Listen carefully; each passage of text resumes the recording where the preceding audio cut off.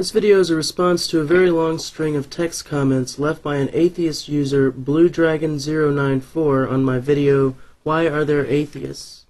You should probably have watched that video before this one, though it's not strictly necessary. The reasons I'm doing this video are twofold. First, it was much too cumbersome to try to respond in text to such a long set of comments. Second, I think these are pretty much the standard responses from the atheist community at large, and not particularly unique to this person. And as a result, I think it can be helpful for both atheists and Christians who haven't heard good responses to these objections. I'll read excerpts of the text comments by Blue Dragon and then give my responses. Note that I'll be copying and reading the text word for word and mostly not editing it for grammatical correctness.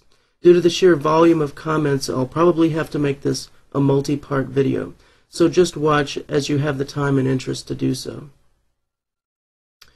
The fact of the matter is, it doesn't really matter how improbable an event is. What matters is that it happened or not. The chances of winning the jackpot on the lottery is slim to none, but eventually it happens.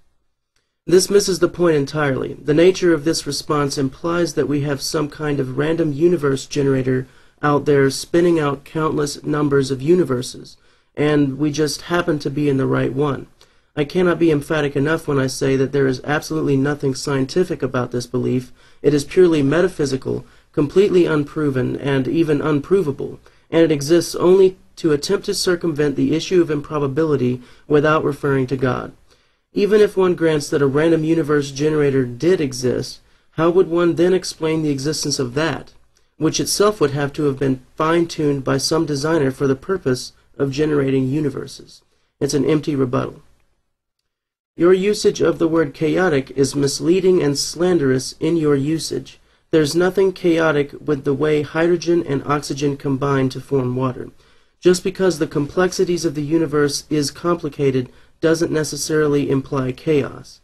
Furthermore, order doesn't imply a grand designer, either, as a grand designer could just as easily choose to create something chaotic. When I refer to chaos, I refer to what might be expected in the absence of a designer, not what we do observe. We do observe complex order in the universe, and this cries out for an explanation which materialists are completely unable to provide. Saying that a designer could have just as easily designed chaos is a red herring. It's irrelevant that a designer hypothetically could have designed chaos intentionally. That's not what we observe. We observe order, and there's no scientific way to explain how complex, functional order can have a source in anything other than intelligence. Science, as well as common sense, tell us that in the absence of intervening factors, order tends to degenerate to chaos, not the reverse. That's why we have to work and toil to make our complex creations a reality, and indeed to merely keep ourselves alive.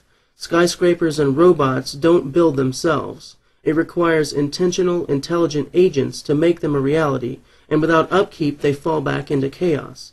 The same is true of the universe at large. Surely if a God existed, it might be an evil God, depending on your definitions of evil and God. Well, yes, technically, if you can adjust your definition of God however you see fit, then that might be true. But that's irrelevant. If evil is to have any objective meaning whatsoever, then it must be defined as whatever goes against the will of the supreme authority of the universe, which is the one true God. If there is no supreme authority, then there is no evil. Let's just assume for a second that God did in fact exist. Did God not create the world with omniscience of the future? Did not God create the world with the omnipotence to do whatever he saw fit for the world in your theology? That being the case, did not God create the world with the knowledge that it would descend into evil? If that is the case, and God has every intention and ability to fix evil in the world, but hasn't, then isn't God to blame for the evil? He created every evil man, knowing full well that evil person would not change, and nothing except direct intervention would stop that evil person from doing evil, and yet God doesn't intervene? How can you say God isn't responsible for evil in the world at that point without exercising extreme cognitive dissonance? Whatever that is. Explain to me how an omniscient and omnipotent God isn't directly responsible for his creation, especially with the exact knowledge of the outcome of his creation. If I make a machine that will kill many people, and I know it will kill people, am I not at least in part responsible for those deaths? Apparently not, if God is exempt. Okay, see my video response to Taylor X04 on omnipotence for a more complete treatment of this topic, as well as Telemantros' video, both of which I'll link here. In a nutshell, though, the answer to the problem of evil is the fact that God's nature is non-contradictory, and it would be a contradiction to have both free will and no possibility for evil. God values human free will and thereby has overarching justification in allowing evil to exist. In order for us to have a genuine loving relationship with our Creator, it must be freely chosen.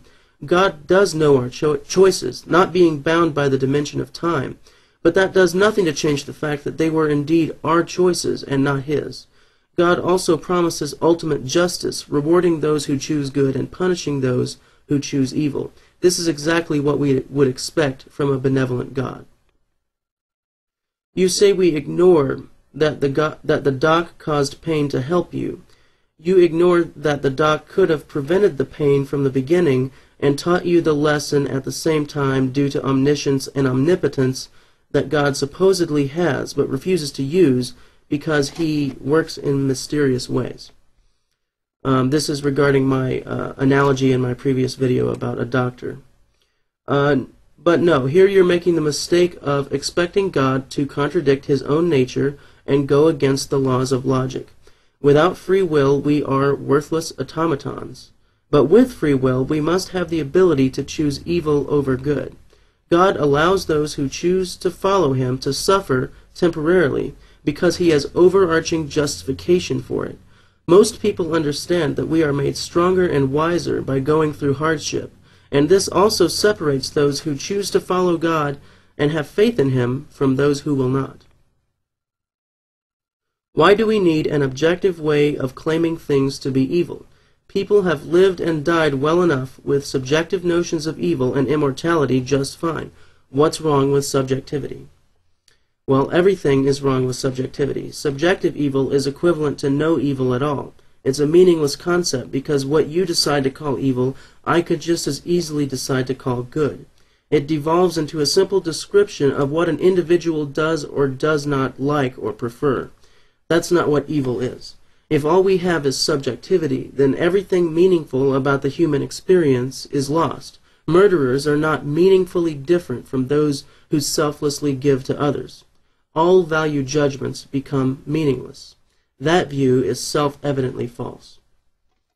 I lack the belief because there is no evidence. By evidence, I mean empirical evidence. Anecdotes are not empirical, neither are near-death experiences. There is plenty of evidence, but you and others like you ignore it and dismiss it because you aren't willing to deal with it. You, for whatever reason, have set yourself against God and will not acknowledge what is staring you right in the face. Furthermore, when you say anecdotes, by which you mean eyewitness testimony, are not acceptable as evidence, you are being irrational. Even in a court of law, eyewitness testimony is considered to be evidential. Your decision to dismiss the testimony of those who have experienced God is arbitrary and bases solely on your bias. Near-death experiences, too, are quite evidential, since many of them completely defy any materialistic explanation.